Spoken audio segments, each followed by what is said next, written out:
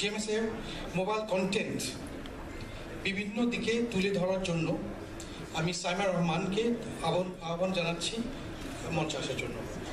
Saima Rahman, technical manager, GSMA mobile content connect Grameenphone. Saima.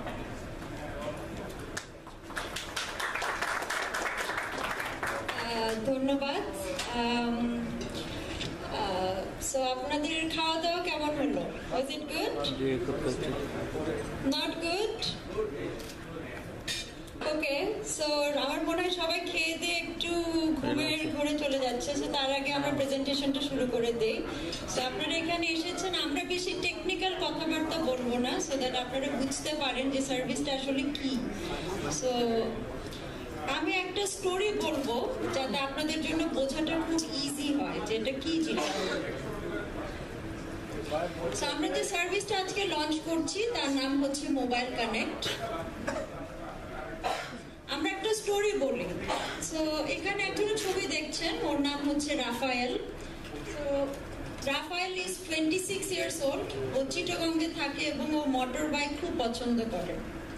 So Rafael recently একটা জবে join করেছে, একটা নতুন জব পেয়েছে যেখানে তাকে একটা ছোট্ট গাড়ি দেওয়া হয়েছে। সো রাফায়েল চিন্তা করলো আমার একটা গাড়ি আছে, আমি মোটর বাইকটা সেল করে দিই।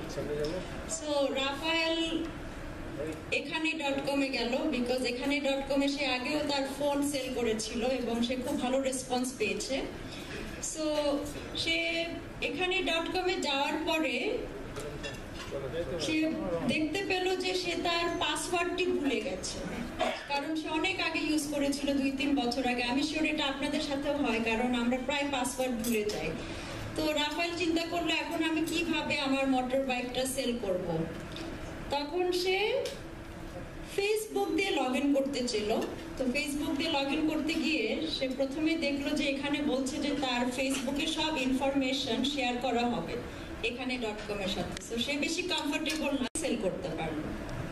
So basically this is a mobile log in solution which is very easy. আপনারা দেখতে পেলেন কত ইজি। এখানে তাকে কোনো পাসওয়ার্ড মনে রাখতে হয় নাই, সে জাস্ট তার নাম্বারটা ইউজ করলো এবং এটা অনেক সিকিউর। ধরেন আমি আপনার নাম্বার দিয়ে অন্য কারো নামে ফোন দিয়ে ঢুকতে পারবো না এবং আমাকে কোনো পাসওয়ার্ড ইউজার আইডি কিছু মনে রাখতে হয় না। It's very easy. সো আমরা তাহলে কেন মোবাইল কানেক্ট ইউজ করব? এক নম্বর হচ্ছে ইটস ভেরি সিম্পল। আমাকে কোনো পাসওয়ার্ড মনে রাখতে হয় না, ইউজার আইডি মনে রাখতে হয় না। আমি 10 বছর পরেও যদি আবার এখানে.com-এ ঢুকি, আমি জাস্ট আবার মোবাইল নাম্বারটা ইউজ করব। সেকেন্ডলি, এটা প্রাইভেট। ফেসবুকে যেমন আপনার অনেক ইনফরমেশন থার্ড পার্টির সাথে শেয়ার হয়ে যায়, তখন তারা আপনাকে টার্গেট করে বিভিন্ন অ্যাডভার্টাইজমেন্টস দেখায়। এখানে এরকম কোনো ইনফরমেশন শেয়ার হচ্ছে না। নাম্বার 3 হচ্ছে এটা সিকিউরড। সো আপনি যে আপনার নাম্বারই এখানে প্রবেশ করিয়েছেন, এজন্য আপনার ফোনে একটা ভেরিফিকেশন আসছে যেটাকে আপনি কি না। So it's also very secured solution. So GSMA যে মোবাইল কানেক্টে এনেছে, এটা হচ্ছে একটা নতুন ডিজিটাল আইডেন্টিটি। আগে আমাদের ইমেল ছিল আমাদের ডিজিটাল আইডেন্টিটি। আমরা সবাই বলতাম যে হ্যাঁ Rafiq@hotmail.com কিংবা Masroom@yahoo.com। এখন আপনার মোবাইল ফোনটা হবে আপনার technical identity, digital identity. So আমরা শুরু করলাম এখানে.com-কে দিয়ে। আমাদের 1000 ট্রায়াল ইউজার আছে এবং আমরা যদি সাকসেসফুলি এটা কমপ্লিট করতে পারি, তো আমরা ভবিষ্যতে আরো ই-কমার্স সাইট, অ্যাপস আরো সবার সাথে পার্টনারশিপ করতে চাই যাতে বাংলাদেশের কাস্টমাররা খুব easily. Say congratulations to Grameenphone and to Ekanai for launching what essentially is one of the first ubiquitous mobile identity solutions that you can think of in the world. As GSMA, we have tried to understand how to make identity pervasive. In this world of the internet, one of the things that we've realized is there's a lot of proliferation of different types of IDs and different types of identities online. And at the end of the day, what you realize is the one ubiquitous parameter that is there for everybody is their mobile number. And being able to actually use that number to deliver an identity service is the core of providing a lot of other kinds of services to be able to unlock any kinds of service that can be consumed via the mobile or via the internet by verifying the identity of that one user who's got that number.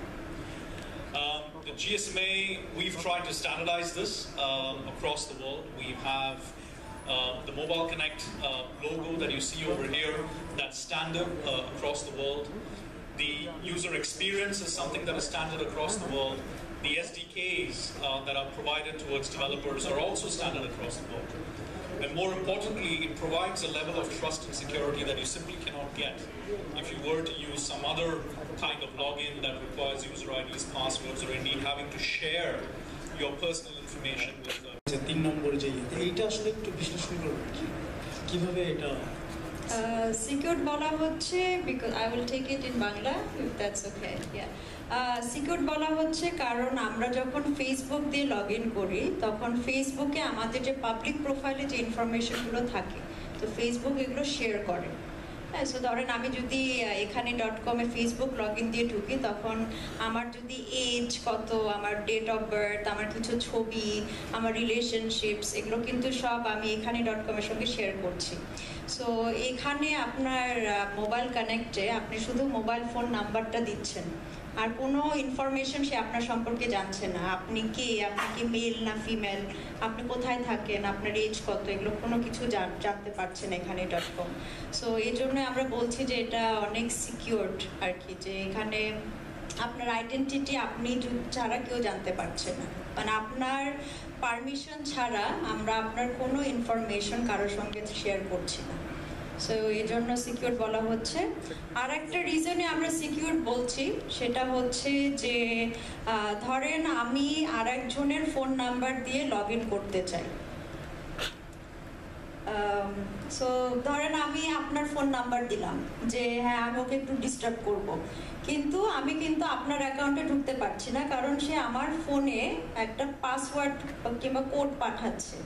আমার phone থেকে আমি যতক্ষণ না yes বলছি আমার number use করে কেউ আরেকজন আমার অ্যাকাউন্টে ঢুকতে পারছে।